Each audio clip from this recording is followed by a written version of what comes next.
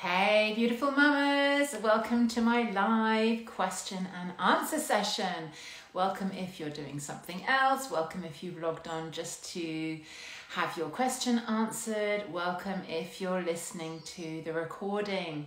So it's great to be here, and I'm hoping that there are going to be lots more lives because I'm launching a community very soon which is going to have 2 live question and answers every month to support you on your inner work journey. So that's going to be part of a new global community. If you're interested, please DM me, get on the waiting list. It's going to be amazing. So I've got my little book here. I've got some questions that people have already sent in, and we're going to be going through those one by one. And if we have time at the end to do some live questions, then I'm here for you. So please put any questions in the comments. I haven't got any so far, but if you have any, please just go ahead and write them down and we'll get to those at the end. So let's jump in. Question 1 is from Voy. And Voice said, I would like to know why I'm behaving towards my child, shouting, feeling out of control in ways that I never experienced from my parents. Where does this self-sabotage come from? Thank you, Voy. Great question. It's a really great question, actually, because I do talk a lot about the ways in which we end up saying and doing what our parents said and did to us when we go into a trauma response. Remember that when we go into a trauma response, this part of your brain, the prefrontal cortex, which is where all the podcasts went in, all the books, all the learnings, all the mantras, all of the things that you know you should do, they're all here. But when we go into a trauma response and we feel unsafe or there's a perceived threat, this bit goes offline. So all of the things you learn, it's offline, it's not accessible, which is why we end up reacting in ways that we are surprised by. Often it can be really, basically we're acting like a toddler or a child or a teenager. And that's because we're being taken back to those times, because this part of the brain is kicking in, the survival brain. And we do often say or do what our parents did to us. So Voice question is a good one because she's saying, why am I acting in ways that my parents never acted with me? Where does this come from? Why am I'm putting words into your mouth, Voy, but why am I a worse mother than what I experienced?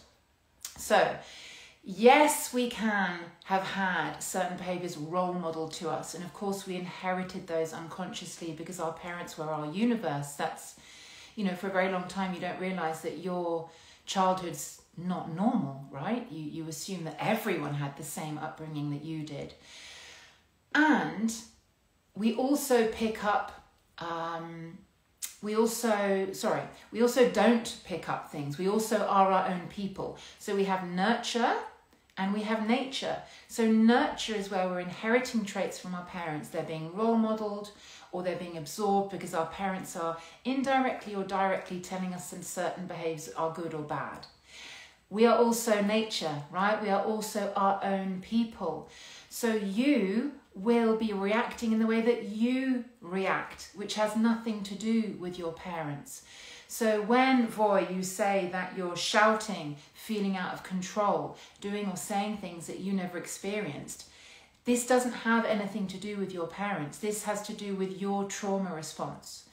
So going back to what we said, when this bit goes offline, the survival brain is what takes over, and you will react, say, do things that are in line with your trauma response. That could be fight, shouting, fighting, hitting, wanting to manhandle, wanting to break. That's definitely mine. That's what I do. It could be flee. Maybe you want to be fleeing the room. You don't want to be there, anything to escape. It could be fawning, doing anything to make it better, anything to appease whatever it is that's making you feel unsafe. And it could be, what's the other one? Flight, freeze. So freezing, zoning out, just basically kind of leaving your body, dissociating. So if your trauma response is to fight, to shout, to feel out of control, then that's your trauma response. And you are going to react in a way that comes naturally, should we say, to you. So I hope that answers your question. In summary, it's not all about what our parents did. They are the ones that created the triggers. So they are the ones that will create the root cause of what it is that is putting you into a trauma response. But the way that you react is not necessarily to do with your parents. It could be, but it is also to do with your way of reacting. Fight, flight, freeze, or fall. It's a bit of a tongue twister, that one. So thank you for that question, Voy. I hope that answered it. Let me know if it didn't. Please put in the chat if you've got any more questions. And if anyone else has any more questions along that question, please go ahead and put them in the chat. Question 2. This is from Kate. Kate says, my question is, how does one deal with the immense disappointment and shame that comes about when one trips up or relapses? Basically, when one reverts to old ways, despite all the awareness, the continued attempts to accept and progress forward. How does one pick oneself back up and continue with enthusiasm and energy? Great question. So let's unpack this. The immense disappointment and shame that comes about when one trips up and relapses. So this is a wound. We all trip up. We all relapse. We are human beings that make mistakes. We're not gods, okay? So when you relapse, that should be something that doesn't provoke intense shame and disappointment. If it does, I would say that this comes from your childhood. Is getting things wrong something that you were punished for, rejected for, dismissed about, sent to your room for? Maybe your parents ignored you when you made a mistake, or you were made to feel bad. Perhaps your parents role modeled beating themselves up if they got something wrong. Maybe they needed to blame someone. It was always someone's fault. That's definitely the environment that I grew up in. I have to be really conscious of not assigning blame and just saying, it's okay, shit happens, it's no one's fault. So already that would be something that I would be looking at with you. This disappointment and shame, which you describe as immense, shouldn't be there. The fact that it's there, the fact that you're carrying it if you do something wrong, that means this comes from childhood. This is the way that you were made to feel as a child. So we would heal that first so that you are able to make a mistake without thinking that you're the worst person on earth. So that's that bit. The second bit, continued attempts to accept and progress forward. How does one pick oneself back up? You pick yourself back up because you learn to love yourself. You learn to accept yourself. You learn to see that you're enough. Even if you're screwing up daily, that's okay. That's enough. Because what is enough is the fact that you're trying. Even if you're screwing up, you're still trying, right? You're still practicing. And none of us, not one person on earth, is getting this right all the time. So we have to understand that there's no standards by which we're being measured. All the parenting experts that you see out there, the conscious parenting tips, these are just guidelines. They're theoretical guidelines that are just out there in the ether. No one is following them perfectly every day. So I would also want to look at perfectionism with you. Why do you feel that you need to be making progress constantly, being enthusiastic, what else do you say, and energetic all the time? You're not going to be. You're not going to be because you're human. And remember, you're a woman. Women are cyclical beings. We have highs and lows of energy and emotion and hormones. You're not going to be able to pick yourself up and feel, yay, I can't wait to parent again tomorrow because I really screwed up today.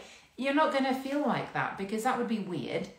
And secondly, on the days before your bleed, for example, at certain points during your cycle, and definitely before your bleed, you're going to not have that energy and you're not going to have that emotional resilience that you might have throughout the rest of the month. And this is what's going to make you more sensitive and more prone to screw up.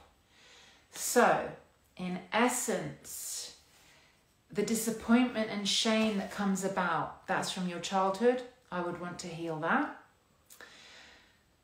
Despite all the awareness, reverting to old ways, that's because these are wounds. Wounds will always trump mindset. Always, always, always. However much you want to be a conscious parent, your wounds don't care. Your inner child doesn't care. Your trauma responses don't care. They will always come first.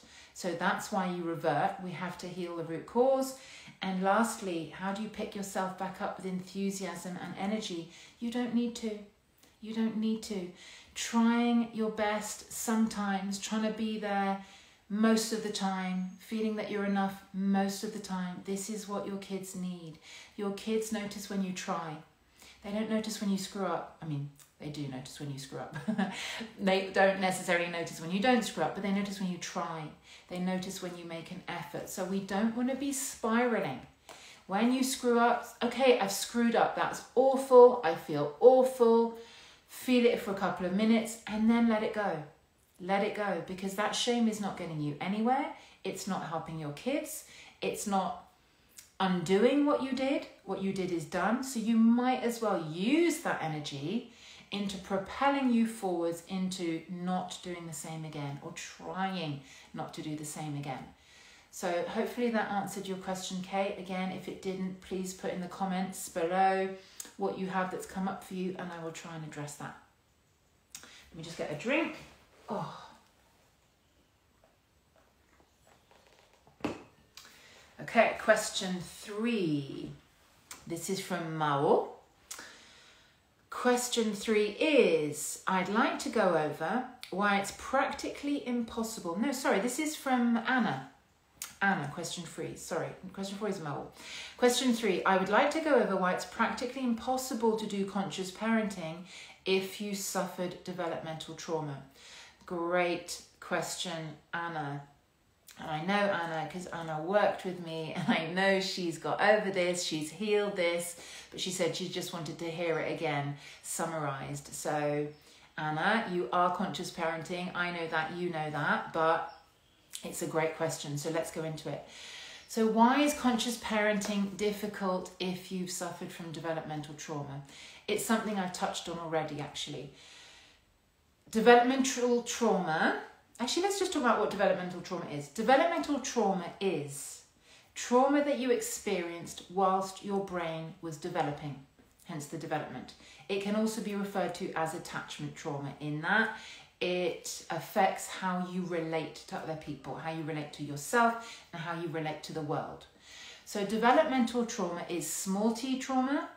It's not big T trauma. Big T trauma is more rape, car crash, plane crash, fire, that kind of horrendous thing. Small t trauma is more not feeling understood, not feeling loved, not feeling heard, not feeling seen. And these may seem kind of small, but they're huge. If you didn't feel loved, seen, understood as a child, when your brain was developing, you would have created all sorts of self-limiting beliefs about yourself, and these get wired into your brain. For example, I'm not worthy. It's not safe to show my emotions. If I'm vulnerable, I will get punished. I'm not important.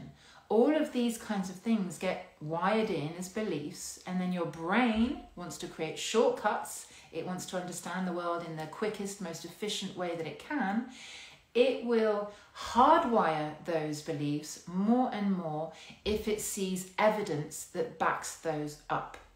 So every time that you experience a situation where you feel, oh, yeah, I'm not loved. Oh, yeah, I'm not important. Oh, yeah, I shared my feelings and it wasn't a good outcome. Then your brain goes, cool, we've got a great new shortcut to understand the world. Let's hardwire that in. So this is developmental trauma. It's huge. It's not a one-off fire. It's not a one-off horrendous experience. It's the way that your brain developed. It's the way that you see the world. So it's really, really significant and impactful. So what we do together when you work with me is we work to undo these beliefs. They may be hardwired, but that doesn't mean that they can't be undone. And we do that through many different ways. But the point is, going back to Anna's question, why is it really difficult, practically impossible it feels, to conscious parent when you've got developmental trauma? Because you have these beliefs, these self-limiting beliefs, that are getting in the way of what you would like to be, how you would like to act, you know, all of these things. So you may have these conscious parenting ideals, respectful parenting ideals, gentle parenting approaches that you want to adopt. But if you don't feel worthy, if you don't feel lovable, if you don't feel that your opinions or your needs or your feelings are important, obviously this is going to affect how you show up as a conscious parent. Of course it is. So this is why developmental trauma really gets in the way of you showing up as the mama that you want to be. Add to this your inner child. Your inner child is the energy of your child that you still have within you, whatever your age. If she didn't receive the love, validation, and attention that she needed, then she will be in the driving seat of your life, and she will be looking for these things everywhere, including your children. So you can see you've got a conflict here. You've got your respectful, gentle parenting conscious approaches here, and you've got your inner child here, and then you've got your limiting self-beliefs in the middle somewhere. The inner child and the limiting self-beliefs, they're going to gang up on your mindset. Your mindset's never going to win against two competing interests, which are far stronger than it. So this is how developmental trauma will get in the way of the way you want to parent. And this is such an important question, because we're not saying, oh, I might as well give up then. Can't conscious parent because I can't, because I've got developmental trauma. No, the whole point is, if you know that you experienced a challenging childhood where your needs weren't necessarily met in the way that you wanted them to be, then you need to do the work, right? That's all it's telling you. It's saying you need to do the work. And when you've done the work and you've integrated your wounds and you've healed your past and you've made peace with your parents, then the deck is clear for you to then take up these parenting approaches. So this is a hopeful message. It's telling you that it's not your fault. If you are finding conscious parenting impossible, and I found it impossible, I could not do it and it made me feel shit. I've told Janet Lansbury already. She found it funny. I was following her. I was told to follow her because I was told she was a great parenting guru, which of course she is. She's amazing. I followed her before I'd done this work for about 2 weeks, and I had to unfollow her because I was feeling so rubbish because I couldn't do it. I couldn't do it. Why couldn't I do it? It wasn't my fault. It was because I had trauma that I hadn't healed. Now that I've healed that, yes, I can. Not perfectly. No one does it perfectly, but I can do it because the trauma's not tripping me up. So that, hopefully, Anna has answered your question as to why conscious parenting can feel really, really difficult if you've experienced developmental or attachment trauma. Okay, question 4. This question is from Mao. I would like to understand what it means to release an emotion from the past. Does it involve something like crying or shouting in the woods? Or is it simply a mental process? Can it be done in the moment when the emotion gets triggered? Great question. I get asked this a lot because I know I talk about releasing past emotions a lot, because this really is a key part of this work. So where should we start with this? Let's talk about how these emotions get stuck, and then it makes sense to talk about how we release them. So, building on from the question before, actually, developmental trauma is experiencing a childhood and adolescence where you didn't feel loved, validated, seen, understood in the way that you needed in order to thrive.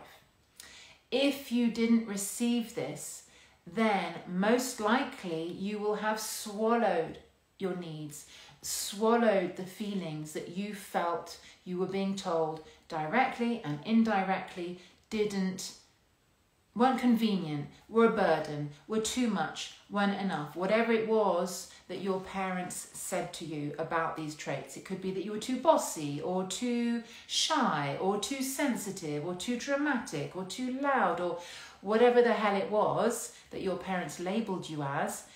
You would have taken that on board and tried your best, because this is what children do. They want more than anything love and attention. That you would have tried your best to then be what your parents wanted you to be. And that would have involved becoming inauthentic, because you're not a little monkey that can be exactly who other people think you should be, right? So you would have then started to swallow feelings and needs that didn't correspond or weren't in alignment with who your parents wanted you to be. That's normal. It's the way that you got through. It was the healthy thing to do at the time. It's how you survived. So the problem is, these feelings and needs that you swallow, I always think of like a box that you've got here in your chest. It just gets stuffed in, and then the lid shuts. And it takes up a huge amount of energy to keep these needs and feelings down, which is why if you don't do the work to release these old stuck feelings, it's very likely that you end up having physical symptoms, because your body just can't hold them down for much longer. It's not a good thing to have inside. So how do we release these feelings? Like Mel said, does it involve something like crying or shouting in the woods, or is it simply a mental process? So it can be both. Let's start with the mental. It can be a mental process. In fact, it's entirely a mental process on one level, because when we release feelings, there are two ways in which we can do it. We can do it unconsciously, and we can do it consciously. If we are releasing our feelings unconsciously, it's because they are overflowing from this box into which you stuffed them. So things like panic attacks, things like losing your shit on your kids disproportionately at a trigger, things like bursting into tears, not being able to stop crying at the smallest thing. Obviously that could be many things, but these could be ways in which you are unconsciously letting some of the pressure off this box from childhood into which you stuffed everything in. That's unconscious. Unconscious release is fine. It's, like we said, letting go of some pressure, but it's not really fair on the people we do it on. It's not fair on our kids. It's not fair on our partner. And often we release unconsciously onto the people we love the most because we feel the safest with them. So that's not really fair. So what we want to do is to take a mental approach. We want to consciously release our grief, consciously release our anxiety, consciously release our anger. So this is it is a very mental process. We're making a decision to set aside time and space to do this. So does this involve, what did you say, crying or shouting in the woods? It can do. If that is something that feels good to you and that is what you want to do to release, then absolutely, crying and shouting in the woods would be two great examples of consciously releasing your feelings. However, this is important. To consciously release our feelings, so the conscious release is the kind of vehicle, we need a target, right? We need a target, or at least it's much easier if we have a target. So the target has to be the root cause of these feelings, and that's the bit that's a little bit more tricky. So if you want to consciously release the feelings that you stuffed in from childhood, we need to do some background work as to what these feelings are attached to and who they're attached to. Then we have a target, and it's mainly our parents, no surprises there. We then have a target to channel these feelings towards. This is something that I do with my clients. We do a lot of work on unpacking where their feelings come from, which experiences they are linked to, which themes in their life did they experience, such as not feeling important, feeling dismissed, being treated unfairly. And then you know where you're channeling these feelings. Your other question, can it be done in the moment? Absolutely. That's kind of a different sort of feeling.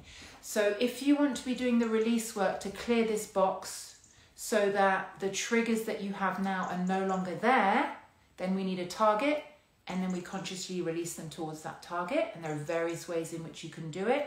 You can do it journaling, you can shout, you can scream, you can move your body, all sorts of ways that appeal to you. So you need to think about what way feels good for me.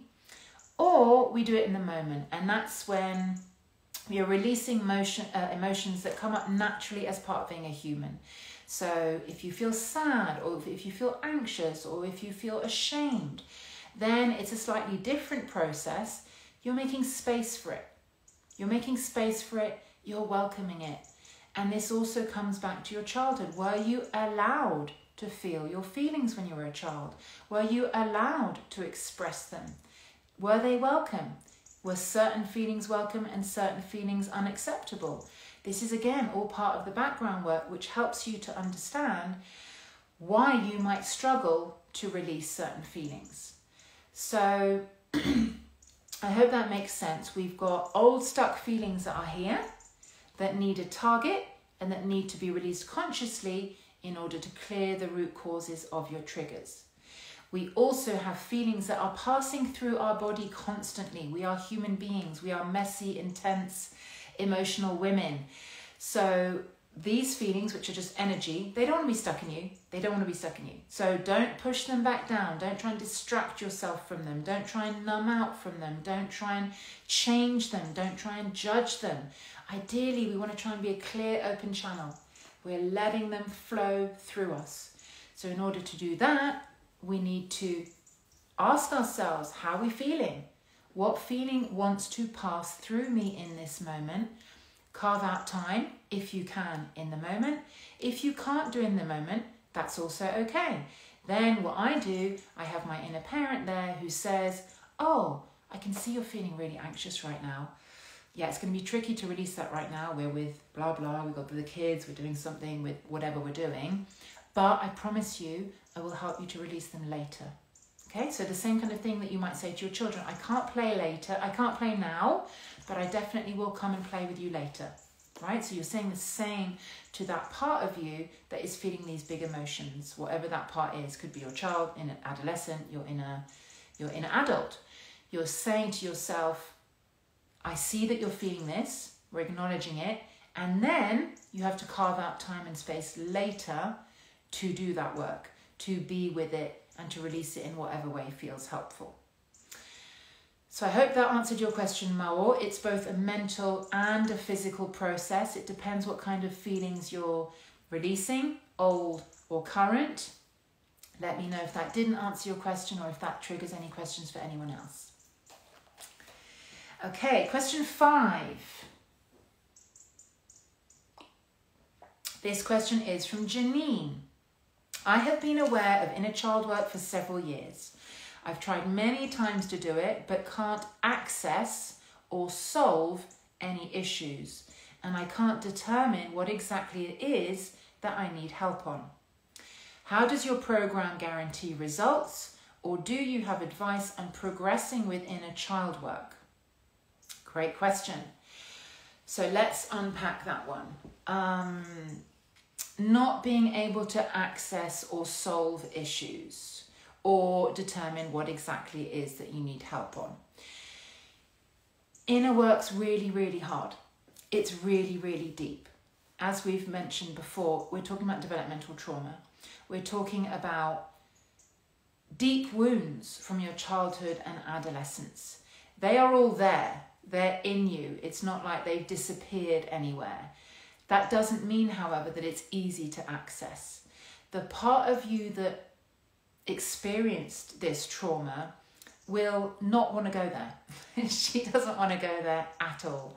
So the part of you that experienced the pain, the suffering, the grief, the anger, the frustration, she's going to put up every single block, every single excuse that she can think of for her not to feel that pain again, right? That's completely normal. She's like, are you kidding?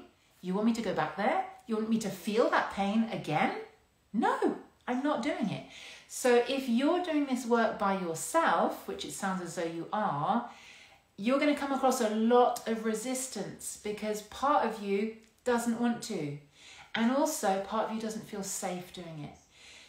Where's the person holding space for her to do that?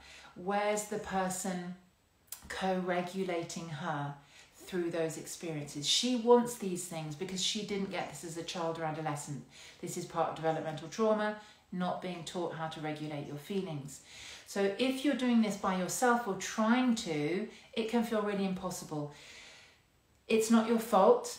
It just means that the trauma either isn't ready to be seen or you need support. You need a safe other, whoever that other is, a therapist, a coach, a good friend. You need someone, ideally someone trauma-informed, who can hold space for you to do this work. That is what is going to create the safety, and it takes time. Don't think that it's, oh, I've got someone else here. Yeah, sure, I'll jump into my trauma. It takes time. That part of you needs to trust that other person. Not only trust that she's safe to open up to, but trust that that person is capable of holding space for what she needs to do. So you need to choose that person carefully, and it's a process. It might take time before that part of you feels safe enough to trust. So I guess what I'm saying is this is very difficult work to do on your own. I would reach out and try and get support with it, especially the parts that you're not sure about accessing. Because also if someone's holding space for you, they can also see the big picture, right? So they can see the themes that might be coming up, which you can't necessarily see because you're too in it. So obviously inner parenting is part of this process. And when you have received the support you need from a safe other, you can then use your inner parent to be that safe other. This is what I teach my clients to do, to create this connection with their inner parent so that their inner parent is then the one that creates safety and holds space for whatever it is that comes up. But that's very difficult to do at the beginning. You really do need someone else to model being that inner parent for you until you can do it for yourself. So it's not your fault that this is really, really difficult. I would get support. And then, by all means, start using an inner parent. Your inner parent is this other person, albeit imaginary, who is co-regulating you through your big feelings. So that is why you're finding it difficult to access. The second part of your question, how does your program guarantee results? I don't guarantee results because I can't, right? This is your process. I can guarantee that I am there for you every single step of the way. I can guarantee that I am going to love you fiercely through this process. I can guarantee that I will give you all of the tools in my arsenal and all of the experience that I have picked up, both personal from my life and professional from doing this for many years. But I can't guarantee that you are going to get the results that you want because I'm not in your body. I can't feel what it is that you need. And yes, you set goals with me, and those goals are absolutely the coat hanger on which the entire program is hanging, if you like. We have a process and the goals are what are driving us. That is the result that you want, but I can't guarantee how your psyche is going to react or whether you are ready to do this work. Obviously, there are lots of checks and balances that we do at the beginning to see that you are, and I've had very, very few examples of people that haven't been ready, but even those people that haven't been ready have changed immeasurably. So it depends what the results are that you want, but there are no guarantees because this is inner work. It's not like I can guarantee you're going to lose weight, or I can guarantee you're, with a facelift, you're going to look younger. It's not possible to guarantee inner work, but that doesn't mean that I don't guarantee, like I said, that I'm 1,000% there for you. This was my journey. My program is built on the tools that made sense to me. I'm a very practical person. I'm a very intuitive person. So I will do my best to match my tools, my experience to you. And like I said, I can count on the fingers of one hand, less than one hand, out of hundreds and hundreds of clients who I've seen for now 8 years, those that, and I wouldn't even say they weren't happy with the results, they were, it's just perhaps they got different results. So yeah, sorry, can't give you guarantees, but I hope you understand why at least now. And the last part of your question, do you have any advice on progressing with inner child work? Yes, absolutely. Where I would start with in terms of doing this on your own is looking at your triggers. What are the things that trigger you the most? What are the feelings that will come up for you when you are disproportionately reacting to your kids, your parents, someone on the call center, whoever it is? So what are the triggers and what are the feelings that this brings up in you? How do these feelings manifest in your body? And how old is that part of you that is reacting in this way? Because we know if you're having a disproportionate reaction, for a start, you know it's disproportionate because it feels totally out of control. It feels very visceral. It's very physical. It's pretty horrible. So it's not like a normal reaction, and you will get a whole guilt, shame cycle afterwards. But that reaction, that will be coming from a part of you that's younger, because that trigger is based on an earlier experience that you haven't yet healed. So I would start there. That is how we progress inner child work, by contacting our inner child, by asking, how old is the part of me that is feeling this right now? So that is what you could start straight away, connecting to that wounded part of you, connecting to the feelings that she hasn't yet expressed because she wasn't able to, or she was scared of doing so. Connecting to that part of you that's carrying all this baggage, which is stopping you from showing up in the way that you want to show up, because she's dragging in this backpack of hers all of these self-limiting beliefs that aren't even true. So that is how you would start off, by connecting. I do this all the time because, you know, she's in your heart. All of these parts of you are in your heart. So connecting to your inner child first and trying to feel compassion for her, feeling acceptance for her. Many of my clients often feel a little bit of resistance towards her. It can be like, oh, she's so needy, she's so vulnerable, she's so weak. Yeah, she is. She's all of those things. But we have to learn to accept this and love her, right? Love her through her neediness. It's not her fault she's needy. It's not her fault she's vulnerable. It's not her fault she's weak. Of course she is. She's a child. She didn't know what was going on. She experienced developmental trauma. So the first step really is understanding that she didn't ask for any of what she went through. She was a child. Your parents were adults. So it's shifting any sense of shame and blame onto our primary caregivers, onto our parents, and that then starts this process of allowing you to connect to this poor little child in you that is innocent and trusting and loving, and she didn't know what the hell was going on, right? So connecting to her, that is how I would recommend that you start this process. And like I said, if you want help releasing past experiences, I'd really get someone to help you with that, some safe other who can hold space for you and teach you how to inner parent yourself. Hope that answered your question. Okay, question 5. We've got 8, by the way. 8 in total. No, 9 in total. So 5. This question is from Janine. No, we've just done that one. Sorry, guys. Question 6. This is from Ashton. Question 6. What do you consider the most successful ways of releasing trauma, such as deep-rooted self-doubt and shame? Great question. All these questions are amazing, by the way. Thank you. You've obviously really dug deep and thought hard about what it is that you're struggling with. So thank you. So Ashton, what are the most successful ways of releasing trauma? The most successful ways of releasing trauma are, I kind of touched on this earlier, understanding the root cause of the trauma. Releasing is a conscious process. It needs a vehicle and it needs a target. So you mention self-doubt and shame. Let's start there. Self-doubt. Where did it come from? Who made you doubt yourself? And you may well say, oh, well, you know, I've always doubted myself. It's just a voice in my head. It's me. It's not you. You weren't born doubting yourself, right? You weren't born feeling ashamed of yourself. This comes from the outside. You inherited these labels. You inherited these unconscious beliefs about yourself. I can't believe in myself.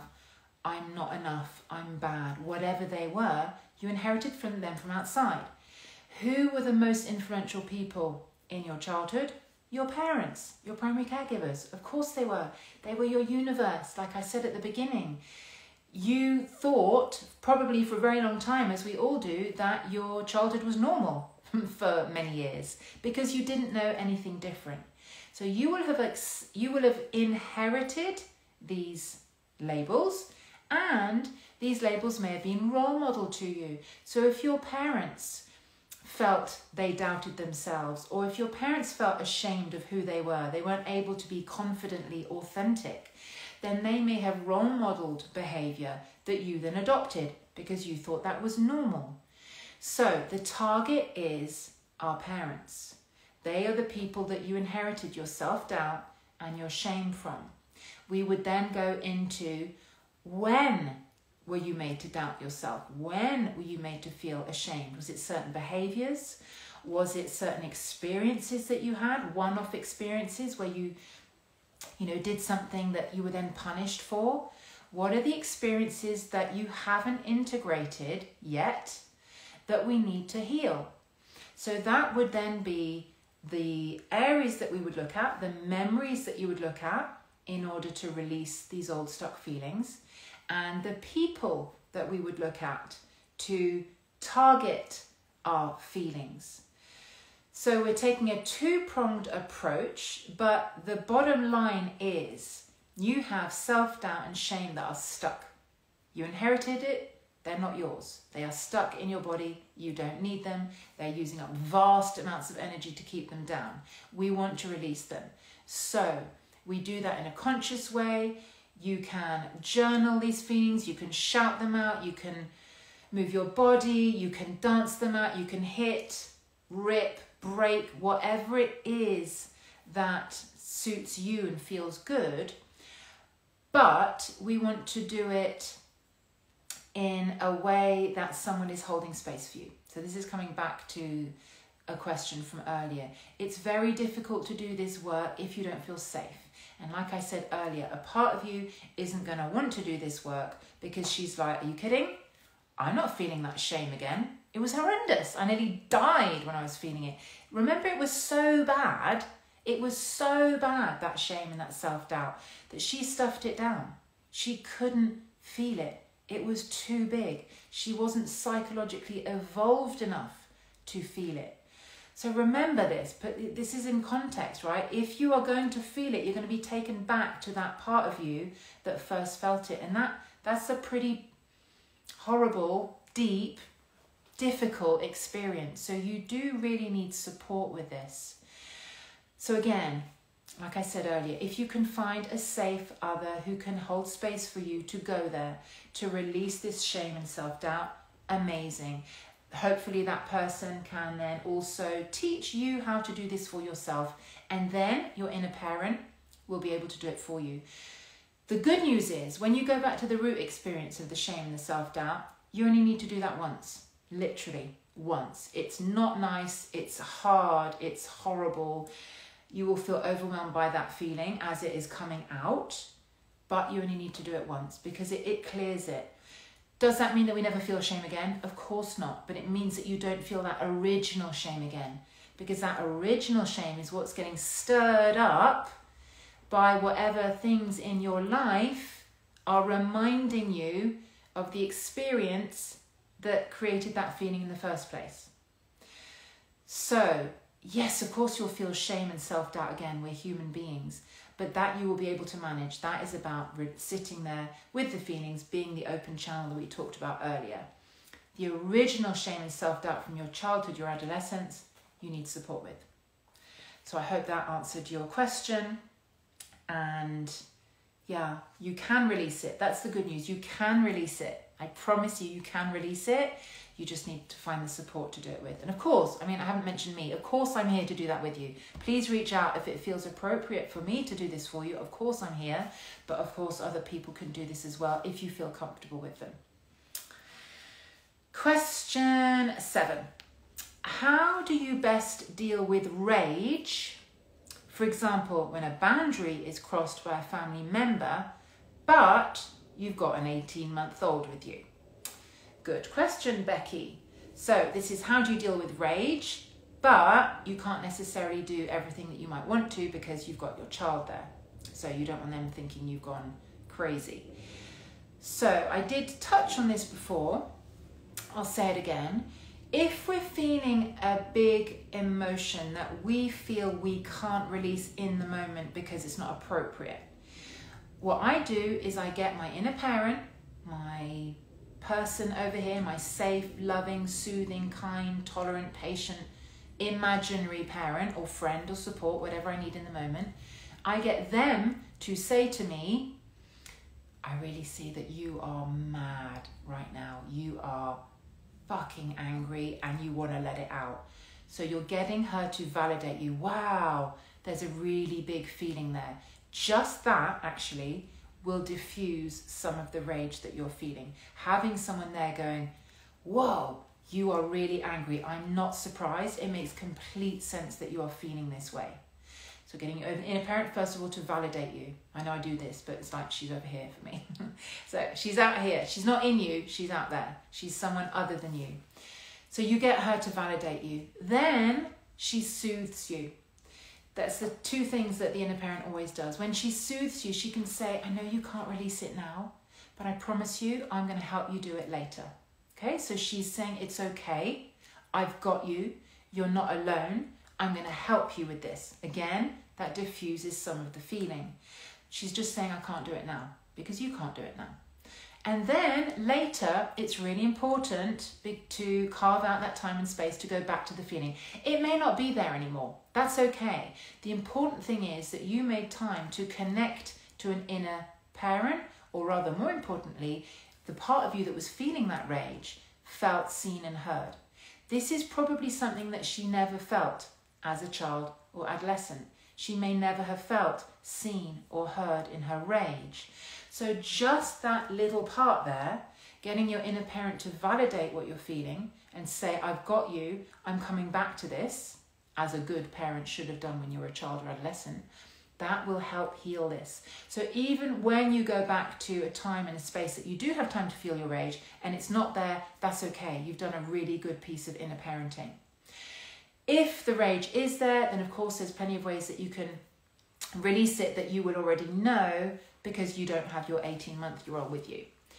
So that's what I would say to do in the moment. I would also say that if the rage feels manageable, so it's not necessarily a trigger, if you just feel really angry, you're not disproportionately going into what I call is the red zone, where you're just seeing red and you go a bit crazy. If you've got it, you're sufficiently present to be observing that you're really, really angry, then role model good, healthy ways of getting rid of your rage. Even if your 18-month-old is there, why not? She or he, I don't know the sex of your baby, but they will pick up on your healthy way of managing your big feelings. So I'll give you some examples that my clients have used with their children, and the next week or the next 2 weeks their children have gone and done this by themselves. And that is saying out loud, wow, I'm feeling really angry now. I'm going to go and hit a pillow. Do you want to hit a pillow with me? Do you feel a bit angry? Should we do that together? And literally hitting a pillow or whacking a pillow. There's nothing wrong with that. You are saying to your toddler, ooh, I've got a big feeling. Doesn't feel that good. I've got a way that we can release it. Shall we do it together? And then they're seeing you come back down from that emotion, right? So you're saying, I'm noticing a big emotion. It doesn't feel good. Here it is. Let's let it out. Oh, I feel much better. So you are taking your toddler on that curve with you. How amazing is that? Was that ever done for you? I'm guessing not. So this is how we teach our children to regulate their emotions, not only through co-regulating them, but through role modeling how we manage our big emotions. You can also say, I'm going to go and have a scream. I want to shout. Do you want to shout? I feel like screaming. Go and scream. Scream into a pillow. Scream into a sock. Whatever it is that you feel comfortable doing with your toddler there. But that's great role modeling. And like I said, I've had many clients whose children have then gone, I'm feeling really angry. I need to scream. And then they've screamed. Or they've just gone, I'm feeling really sad. I'm going to go and hit a cushion. Isn't that amazing? Isn't this what we want to teach our kids? So don't feel scared of role modeling a big emotion with your children. They are perfectly capable of witnessing it. And actually, it's healthy to say what you are doing, because then your actions and your words and your energy are all in alignment. And the problem comes, our children feel unsafe and confused when you are feeling really rageful and you're pretending that it's all fine. That's not good. Your child is going to pick up on your energy of rage. They're going to see that you're pretending, because it's going to be obvious to them. And what's that going to tell them? That rage isn't acceptable, or that we have to put a brave face on rage, or why is mummy not letting me know that she's feeling rage? Does that mean that I'm unsafe? Is there a reason she can't tell me? All sorts of things will start kicking off in their brain, even though they're little. You know, it's an unconscious process, but they will start to doubt your feelings and how you're communicating them. So authenticity is so important. So I would say let that rage out. And then we've got the third option. You said it's a family member that's crossing boundaries. If your family member is there with you, so you feel uncomfortable going, I'm just going to go and scream because you've really pissed me off, which I can understand might not always be appropriate, then this is about, and this is a process of course, learning to exert healthy boundaries. Why are you letting that family member cross a boundary? Because the boundary is there. That person is stepping over it, sure, but you're also allowing them to step over it.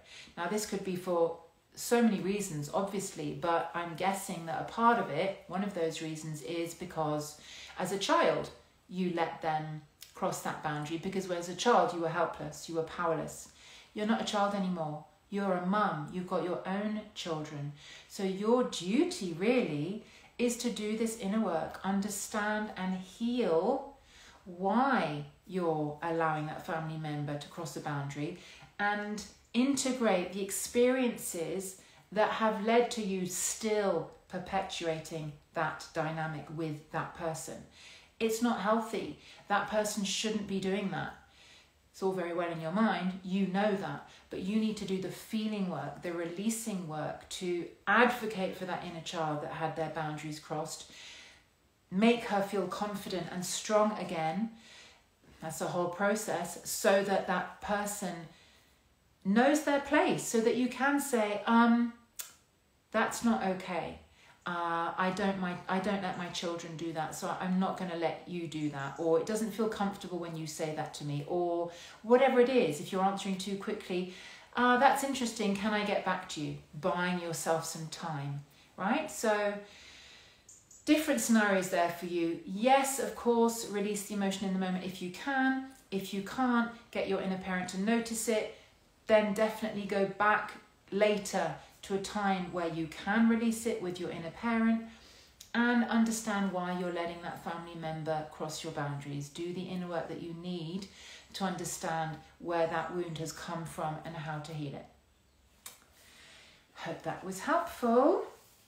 Okay, so next question. This is from, I think it's pronounced Jamie. Sorry, Jamie, if that's not correct. It's either Jamie or Jamie. I'm assuming it's Jamie, but sorry if I've got that wrong. Jamie says, how do I get rid of the resentment, anger, hatred, frustration, and grief towards my parents? How do I physically make that happen? What actions can I take to do this? So a lot of questions about releasing. This is about what we said before. It's about understanding where this resentment, anger, hatred, frustration, and grief has come from. Why do you feel anger, hatred, resentment, grief? Is it because you didn't feel understood? Is it because your mother's or father's feelings came first? Is it because you were made to feel that you weren't enough, or that you were stupid, or that you were too sensitive? Where have these feelings come from? Who were the people that made you feel them? Mainly it's our parents. It can also be other primary caregivers. For example, figures of authority. It could be a head teacher, it could be extended family, it could be parents of a best friend, for example. Mainly it's our parents, but think big picture. Who made me feel this anger, resentment, hatred, grief? Why? How old is the part of me that is feeling these feelings? Then you know where to direct your attention. Is it your childhood? Is it your adolescence? Ideally, we want to go back to the earliest time possible, because this is when you first created those self-limiting beliefs. This is when they first got wired into your developing brain. That's why it's called developmental trauma. So we're giving context to these feelings. These aren't feelings they're not there for no reason. It's not like you were born feeling, this way. You know that it's towards your parents. You've already told us. So the work for you would be, why did I feel this way? How did they make me feel this way? And then, like we've said before, you can release them by targeting them towards your parents through writing, through screaming, shouting, moving your body. And if these feelings are very deep, which they may very well be, I would get the support from a safe other to hold space for you while you learn how to do this for yourself. Otherwise, like I said before, that part of you is going to come up with every reason under the sun why it shouldn't do it, because she doesn't want to. It's too scary. It's too scary, right? So you need that support at the beginning. So what actions can you take? Find someone that's trauma-informed, that can hold space for you at the beginning to do this early childhood release work. And then when you know how to do it yourself, by all means, get your inner parent to do it. It can be any kind of actions that resonate with you. If you like to move your body, move your body. If you like to draw it out, draw it out. If you like to journal it out, journal it out. If you want to scream it out, scream it out. There's millions of ways in which you can release these feelings, and it's the way that resonates with you. Try all of them. This is not the last question, it's the second to last question. This is from Annie. Any tips for remembering to do my inner child work regularly? It doesn't spring to mind at the right moments, more on reflection at a later time. So Annie is also someone I have worked with before, so I know she knows how to do inner child work brilliantly. It's one of her biggest tools. And like everyone, she's saying she forgets to do it. That makes sense, right? We're not always on top of our game with inner work. We're busy people with millions of things on. So how can you remember to do your inner child work? I would say to get back in the habit by doing what I suggest that you do at the very beginning to create that very first connection with your inner parent. Do it every night. So what I suggest that my clients do is create a process once a night. I suggest night because that's the time that we have the least amount of distractions, right? We've kind of got to the end of our to-do list. The kids are in bed, it's quiet. Connect to your inner parent. Spend a couple of minutes getting her to do the things that I said earlier that she always does. She validates and she soothes. That's what she does. Validating, soothing. Do it again every night for a couple of minutes. That is going to create that connection again, or reconnect if that connection's become a bit weak or you've forgotten. Do it every night, I'd say for 2 weeks, maybe even 1 week, but definitely minimum 1 week. And then you will remember that your inner parent is the greatest tool you've got in your belt, and she will more readily come to mind in those moments that you need inner parenting. Another thing that you can do is have a photo. Have a photo of yourself as a child, yourself as an adolescent, any part of you that you feel is the part that needs the most inner parenting. Have that by your bedside at night time. Just remember that You have that inner child within you, whatever your age. You have that inner adolescent within you, whatever your age. And that your adult self also needs inner parenting. But having a photo of your inner child might rejig that memory. So hopefully that helps, Annie. Last question. My question is, and this is from Darlene, at 58 years old, why do I let my 94-year-old live-in mother mistreat me? She's been living with me for 7 years and will be moving out in a few weeks to another daughter. I've had enough and I've lost my entire family during this process. The move is better for mother and me, but she still has a way of making me feel like a piece of crap. She tells me I'm ridiculous and too sensitive. That's not good, Darlene. That's not good. It's not good because you are not a piece of crap, because you are not ridiculous and you are not too sensitive. And you know this, part of you knows this, because that's why you wrote in. Part of you knows that your mother is saying things that, albeit make you feel crap, but they're not true. Part of you knows that they're not true. This is the part that's like, how can I stop this? This is crazy. I don't want it anymore. The key is you have another part of you. And that other part of you, your wounded inner child, absolutely thinks that this is true. She thinks that she is ridiculous and she thinks that she is too sensitive. And your mother is getting you to fall back into this place because she's living with you.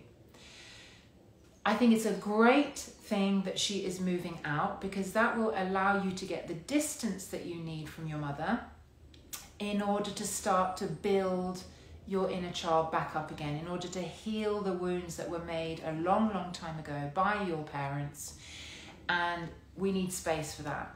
So I do have a number of clients whose parents live with them or that they see very often.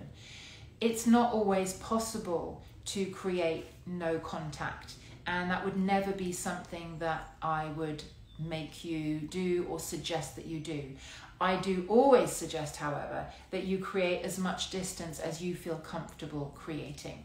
And this is because childhood wounds, let's give it an analogy. It's a little bit like a cut. If you have a cut on your hand and that cut's quite deep, if you keep putting that cut under the tap, under running water, that cut is never going to create the scab that it needs in order to heal. When the scab's on the cut, yeah, sure, you can put the cut, your hand, under the tap a few times, several times. It's got a scab, so it's not going to fester, it's not going to open up again. But you need that time to create a scab. That time and that space to create the scab comes from lessening the contact with your parents. And that's because if you are in constant contact with that parent, you are constantly in your inner child. You can't not be. It will be practically impossible to move out of that headspace. So your mother's moving out, great. Before she's moved out, you've got her living with you. So it's about limiting the contact in the way that you can to the bare minimum. Because in those moments that you're not with her, you can do the work that you need, which I'm going to come to in a minute, to help you shore up that inner child and heal those wounds. So first of all, limit the contact that you have. And if I'm talking to other people that who may be seeing their parents a lot, again, try and give that relationship a little bit of space. If you're speaking to them every day, try speaking to them every other day. If you're speaking to them twice a week, try speaking to them once a week. If you're speaking to them once every week, try speaking to them every 2 weeks, right? Do whatever you feel comfortable with. That is going to allow you maximum space to come into your adult self. The adult self that you are when you're at work, when you're with your partner, when you're living normal life. So that's the first thing. Secondly, when you have this space, you want to be inner parenting that child. Obviously, really, you want to be healing the wounds. that's something that I would do with you. That's something that someone else could do with you who is trauma informed. It's a big, long process. We want to understand why that inner child feels, like I said, like crap, and what is the hold that your mother has over her. For example, I'm presuming that there was some kind of choice involved in your mother moving in with you or not, given that she's now moving to another daughter. Why did you take her on first, or perhaps second, or whenever you took her on? Why did you allow her to move in? So sometimes it feels like we have no choice, that we just had to do it. She's our mum, we're obligated, I'm a good daughter, it's what I had to do. It's not always that black and white. So I would get you to start thinking about why you felt obligated, why you felt it was your duty. Obviously, it's a beautiful thing to do. You opened your heart, you opened your home to your mother. But look what's happening. At what cost? At what cost did you take on that emotional burden? It's helped you. What did you say? You said, I've lost my entire family during this process. Those odds aren't balanced, right? So why did you let her do this? Why did that part of you agree to do this? This is what you want to heal. That dynamic is not healthy. It's not healthy. We want to make it healthy. You want to be treating your mum and viewing your mum as an adult, because you are an adult. You are 58. You're not 5. You're not 8. You are an adult and you can do this. So please feel hopeful. It's absolutely possible to heal this. You need the space and you need someone to go through exactly why your mother has this hold on you. So your question is, why do you let her mistreat you? Because she mistreated you as a child. And because you are going back into your inner child when she's around, that inner child feels helpless and powerless. You're not in your adult. So you need to work backwards, heal that part of you that feels helpless so that she doesn't feel helpless anymore. We do this with the inner parent. And then when you are more able to be in your adult around your mother, you can lay healthy boundaries. You will not allow her to mistreat you anymore. Hope that makes sense, and yeah, good luck with that, because you don't deserve this, and I'm really glad she's moving out. That's going to give you exactly the headspace that you need to do the next step of your healing. So those are all the questions that I have from the questions that I got sent earlier. Let me quickly look if I've got any questions in the chat.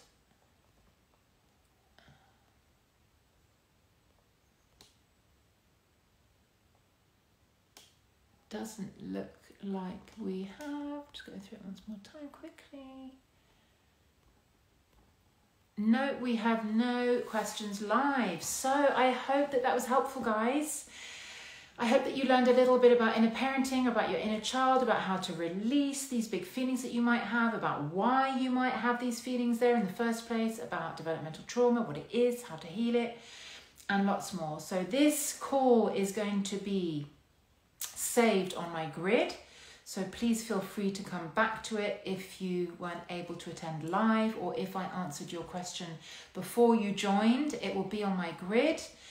And please know that, like I said at the beginning, these question and answer sessions are going to be part of what I offer my new global community that I am so excited about. I'm going to be launching it hopefully before the end of the year, if not very soon in the new year. And it's going to be an amazing program, though I say it myself. It's a very, very deep program. It's got 3 parts: acknowledging your trauma, healing your trauma, beyond your trauma. And everything that I've talked about today is in that course. Everything that I do with my one-to-one clients is in that course. It's literally been like a verbal, mental, spiritual dump.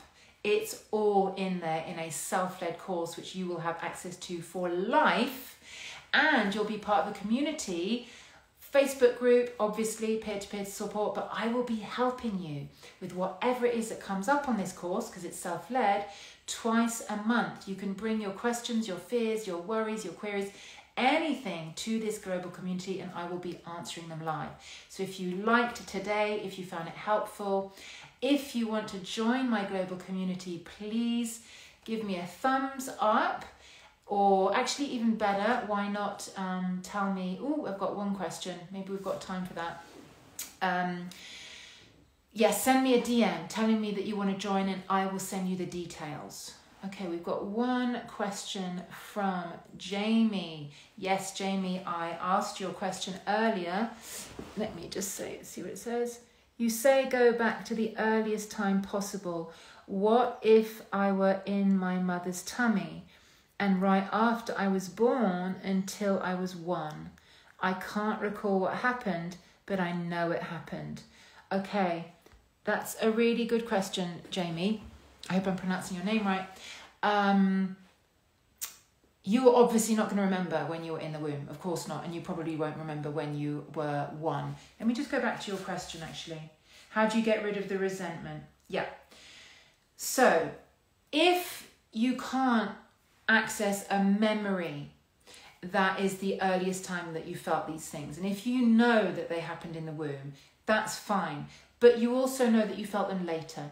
So we can't go back to the womb, but we can go back to when you were maybe 3 or 4 or 5 or 6 or 7 or 8. And those would be the memories that we would work on to heal these wounds. So when do you remember feeling the resentment, the anger, the hatred, the frustration and the grief when you were a child? It doesn't have to be the earliest time. It helps if it's early, because that's when your brain was developing, remember? But it doesn't have to be the earliest time. We're trusting our psyche.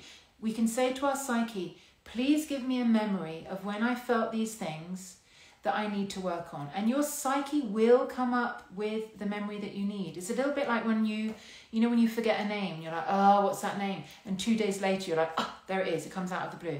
If you ask your psyche for a significant memory when you first felt these feelings, and it's probably going to be several because the feelings are quite different, your psyche will come up with it.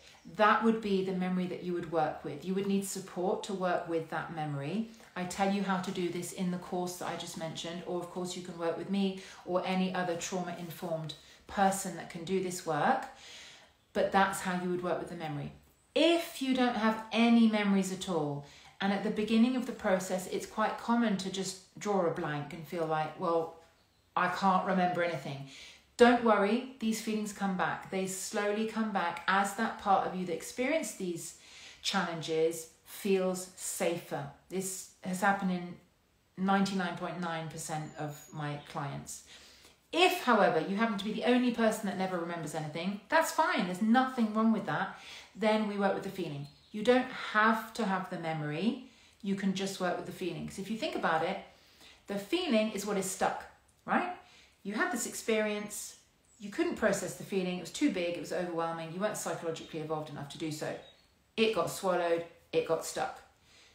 The feeling is what got stuck. You don't really need the memory, you just want to release the feeling. So then we go back to what we've been talking about before, allowing space and time when that part of you feels safe enough to do it, to be with that feeling physically, verbally, however it feels good to you. Like I said, though, I can't emphasize this enough. You may not feel safe enough to go there. You may need someone else to hold space at the beginning. If you do, then you can release it in a way that feels good. I teach my clients how to inner parent, because that is the person that co-regulates them whilst they're doing it, that helps them feel safe. So to answer your question, you don't need to go back to the womb. You don't need to go back to being 1. Ask your psyche for a memory from when a time that you do remember. If for whatever reason you don't get an experience that you can kind of hook these feelings onto, that's okay too. You're just going to feel the feelings, okay? So hopefully that helps. Any other questions? No. Awesome. It's been amazing being in this call with you. Thank you so much for joining, and thank you for listening for those of you that are going to hear this again, recorded version. I'm sending you lots of love. I hope you have an amazing day and see you soon. Now I need to work out how to stop this.